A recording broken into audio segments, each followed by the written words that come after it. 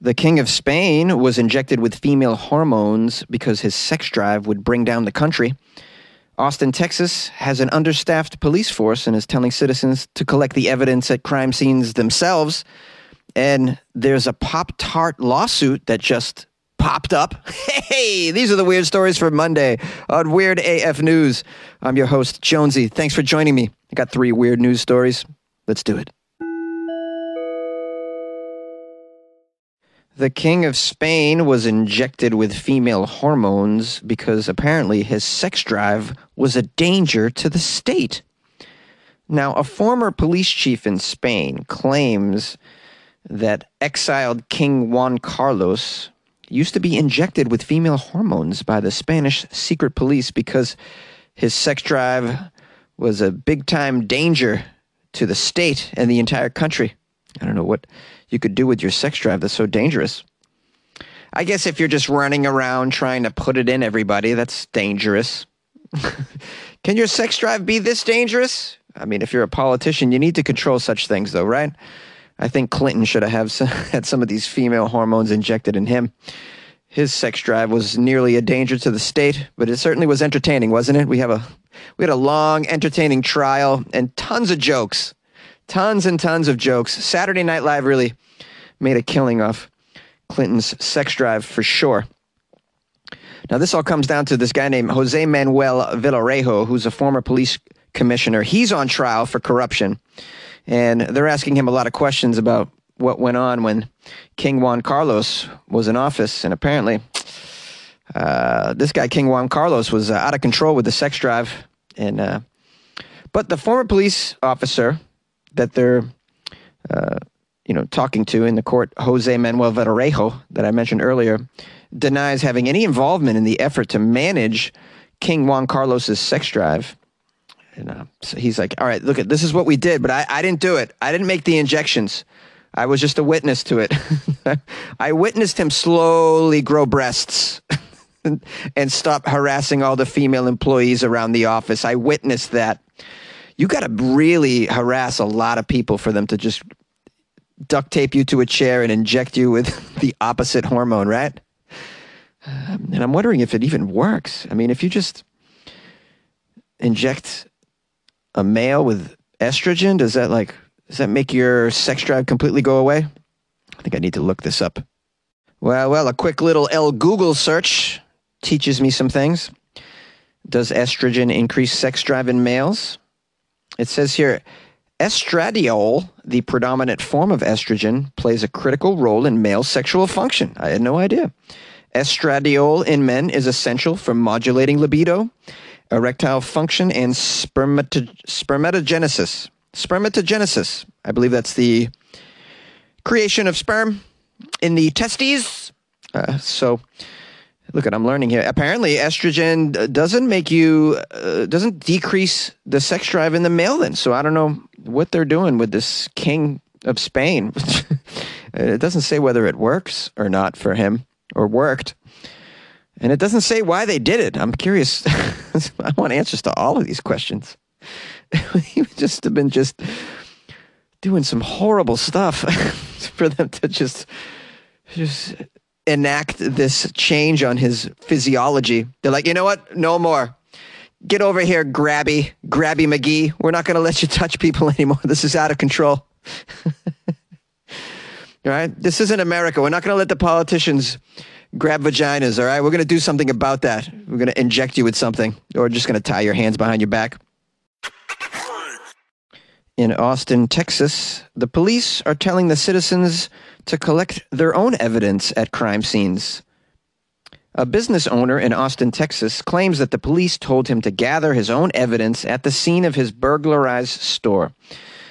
They explain that this was due to the coronavirus pandemic and the fact that the police are understaffed. Kirk Andrews is the owner of Petticoat Fair Lingerie in Austin. He told the media that he called the police after his shop had been robbed. And the police told him that he should put on some gloves and search for the bullet casings himself because the police would not be able to assist because of the pandemic. This is out of control. Here's a quote from this guy, Andrews. Yeah, they got back on the phone with me and said that nobody would be coming out to my store and said it was due to COVID restrictions, which didn't make any sense to me. Andrews said that 911 told him to call 311, where he was told to put on some gloves and search for the bullet casings and other evidence and hold on to them and give them to the police himself. Can you imagine? Yeah, just brush for fingerprints. Why don't you, sir? Yeah, I don't know how to do that. I don't know how to brush for fingerprints because although I've seen Law and Order episodes, I don't have the equipment or the training. We need help over here. My store's been robbed. What do you want me to do? This is out of control. Yeah, if you could just search for clues and then, just take on the investigation yourself. We're trying to cut corners over here. We're very understaffed. If you could go search for the perpetrators yourself, we're going to mail you a siren that you can stick to the roof of your car. We find it helpful when you're pulling over a potential suspect. You could just use that. We'll mail you a couple weapons as well, some mace, a baton, and if you have any experience with guns, just let us know. We'll mail you one of those too. We would love if you could just take on the case yourself, sir. We just don't have time. And by the way, we're a little backed up on some other cases. If you have some fingerprinting skills or you have some baton wielding skills, we could use you on a few other cases. We have a lady who was molested in North Austin, and we have another individual who was robbed on the corner of 4th and Spring. If you could just help us out with those cases. Only if you got the skills and the time. All right, we're a little understaffed here at the Austin PD. Now, unfortunately, this guy Andrews, who owns the lingerie store, said his store's been burglarized multiple times in the past and has been told by police that they just don't have the manpower to track down what they described as shoplifters. Yeah, I mean, I understand. They can't just take some video footage of someone coming in your store and then just spend all this time trying to find a shoplifter that stole, I don't know, a basket full of socks or something. I get it. There's certain little petty crimes that it's not worth the resources to go after and dive deep on. I get that. But to not send anybody over, like to take a report and to just help the guy out a little bit, that just seems unreasonable. Austin police did not immediately respond to a request for comment from the media. It says here, Austin police stopped sending sworn officers to certain calls where no immediate danger is involved on October 1st in order to allow uniformed officers to focus on more serious calls in emergency. The city is currently plagued by a police shortage that Austin Police Chief Joseph Chacon has referred to as a, quote, crisis. Oh, that's crazy.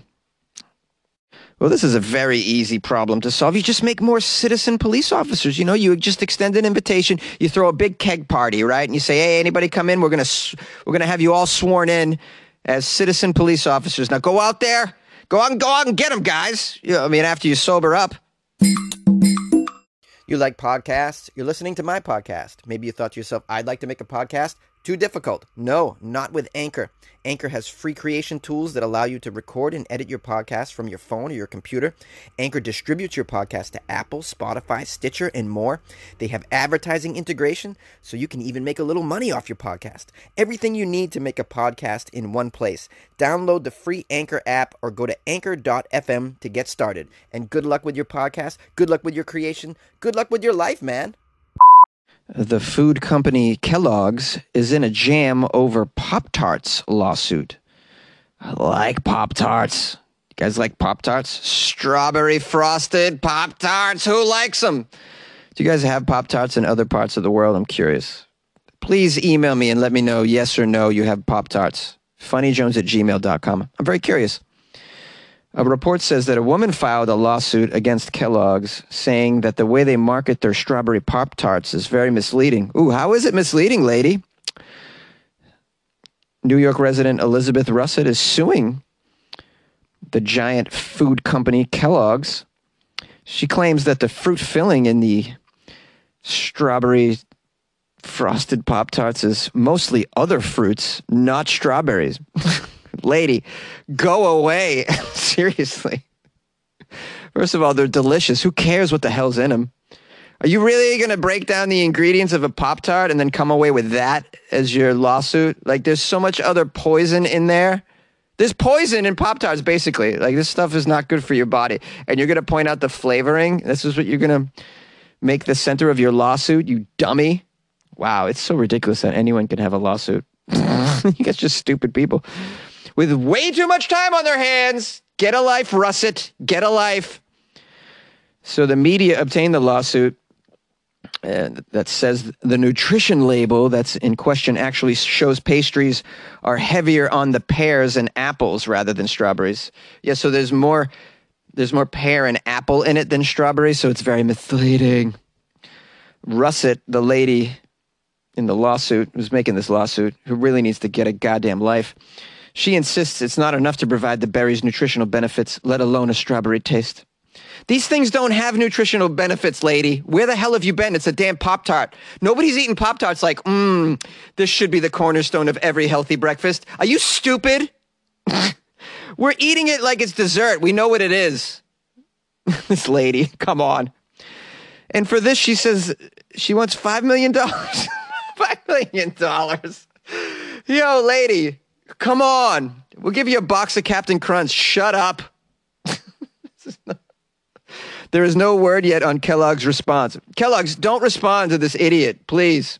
Or just write back, this lady's a moron. We're not acknowledging her lawsuit. She needs to get a life. Just write, Russets should get a life. That's our statement.